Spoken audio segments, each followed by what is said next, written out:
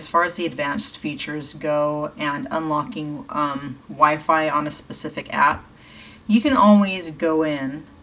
If you don't want to buy the advanced features, you can go in to parent controls and click do not allow internet connection.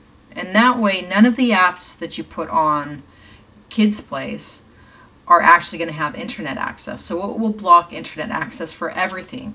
If there's one app that you want them using and you want them to have internet access for that, you have the option of going in, clicking OK, allow internet connection. And then when you're selecting your apps, just pick that one app. You can literally put just one app on your Kids Place for your child to be using. And so let's say my one app that I want them to have internet for is Duolingo. I don't have that on here right now. But, you know, I would just click OK. You know, that's the only app I'm going to have up. That way I turn on internet, I have that app, they can just stay in that one app and have internet for that one app.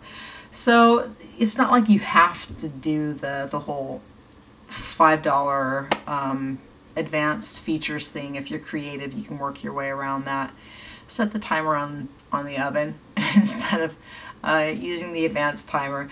Those are all options. Alright, so just for fun, let's go into advanced settings.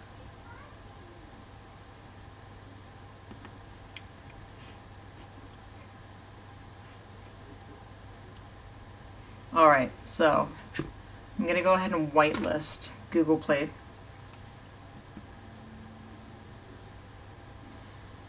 And it's asking, do I want to add this to the list? I click yes, and then I go back.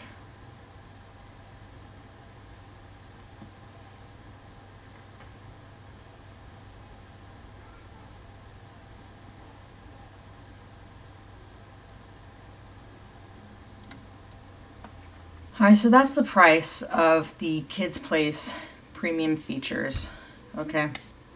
What is my password?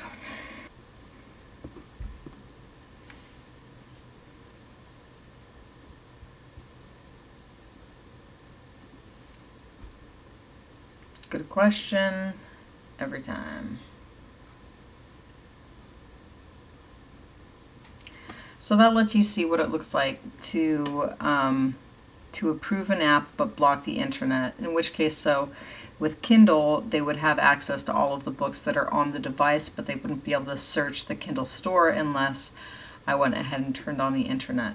The great thing about being able to block internet sites is that it also helps stop ads, which can be so annoying, right? All right, so going back to the advanced settings, let's go ahead and look at the timer now.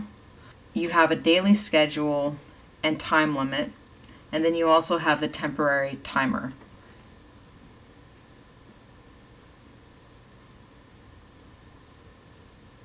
This lets you see, green indicates that you can do it, red, blah, blah, blah. All right. So let's say I want my child to practice math, and I want them to practice math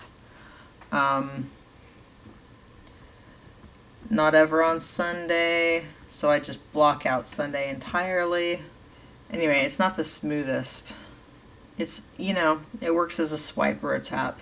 So that just kind of starts to give you an idea of how you can break it down by apps. You can break it down by categories. Clear all time slots. Okay. I don't actually want to do that right now. What I mostly use it for is, like I said, the temporary timer. And it lets you set a specific time of the day, a specific number of minutes, and it also has block times there. Specific time in minutes. Enter the time in minutes. I'm just going to do 1 minute just to show you how this looks.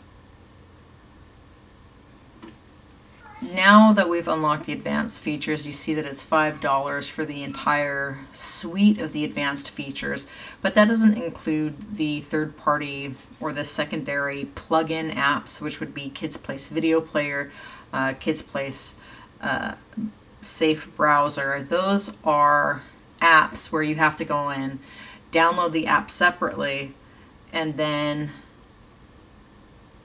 wow, that just totally distracted me. Download the app separately and then buy the license separately as well. So when I bought the Kids Place video player, I believe the license was something like $2.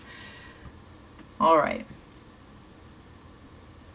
So the only way to get past the screen is to put in the parent's PIN again. So it's not like the kids can get back to the apps. It's not like the kids can keep playing. They're done with their app time.